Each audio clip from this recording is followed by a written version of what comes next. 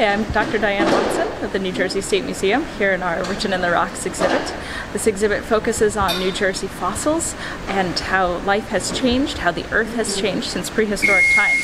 We are introducing new fossils.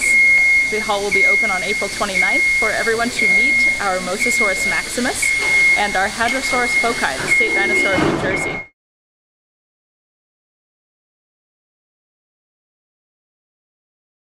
Our Mosasaurus Maximus is a marine reptile that lived in the Cretaceous era. He was there for during about 70 million years ago, so he wasn't there the whole time. But he is a New Jersey native, so we're delighted to have him represented and hanging from our ceiling.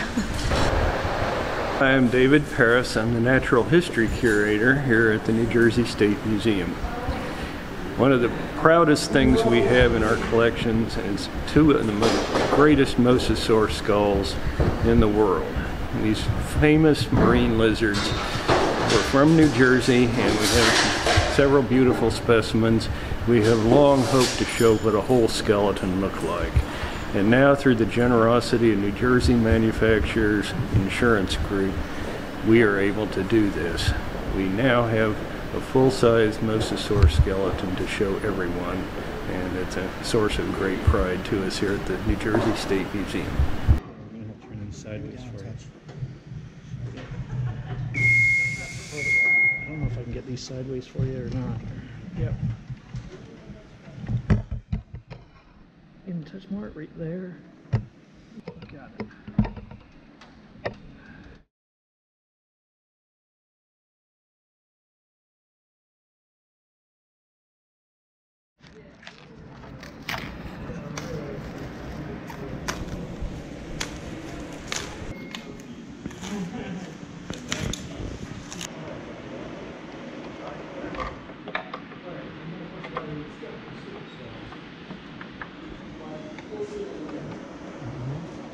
There you go.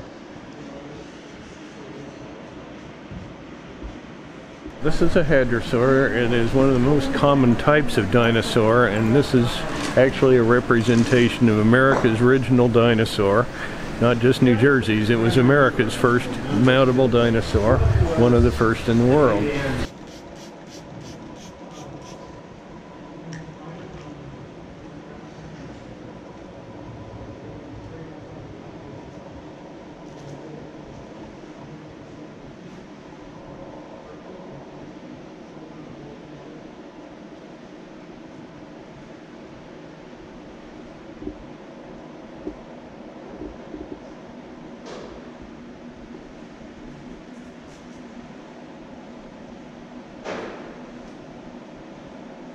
In general, they're called duck-billed dinosaurs, but that's kind of an overgeneralization. As you can see when you look at this one, you can see it doesn't really have a duck-like bill, but it is a plant-eating type of critter.